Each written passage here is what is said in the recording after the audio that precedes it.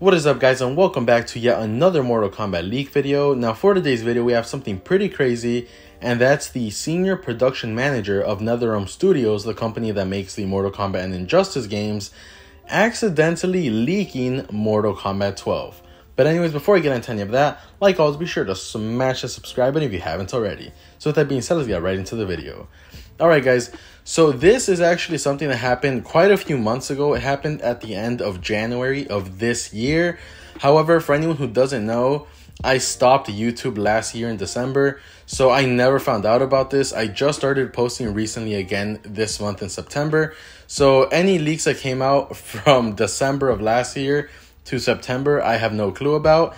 And this leak is one that I just found completely insane because it's true. It's not like, it's not like we have to think about it. Like, it's something that actually happened, which in a way confirms Mortal Kombat 12, which is just so weird to me, and I'll get into why later. But anyways, let's go ahead and get into the leak. So go ahead and check this out. Now, this is just the article explaining everything that happened, and it'll give us a good basis for the leak. So let's go ahead and read this. So this article says, Mortal Kombat 12 leaks, 28 January 2022. Jonathan Anderson, a NetherRealm senior production manager, may have revealed a big clue that the studio's next game could be Mortal Kombat 12. Anderson tweeted the image below before scrubbing it 10 minutes later. Eagle-eyed fans spotted that on his monitor was a file named MK12_masked. Those fans willing to enhance the image further will also spot part of an email that reads, "Our fans eagerly scrape the internet for any trace. Take extra care with this material." Some fans believe this might have been a deliberate leak. We certainly know how much Ed Boon loves to tease fans. NetherRealm has refused to comment on the post, so we'll just have to wait for an announcement from the studio. Okay, so I guess the things that really make this seem real is two things. Well, technically three. First, that this tweet or the image, oh yeah, by the way, here's the image. I forgot to post that. So this is the image that was tweeted. Now, like I was saying, the things that make this all seem very real is that 10 minutes later, like I said in the article, he deleted it. He deleted the tweet 10 minutes later. The second thing is that in the files, you see MK12_masked, as well as an email, which this is the third thing, saying, "Our fans eagerly scrape the internet for any trace, ... Take extra care with this material." So what appears to have happened, although I don't know how, like, if you're a senior production manager for NetherRealm Studios, you should be very careful with any pictures you post. But I guess he was just trying to post a picture of all this artwork. As you can see, we see Injustice 2 things, some old Mortal Kombat images, a Mortal Kombat 2 poster on the right.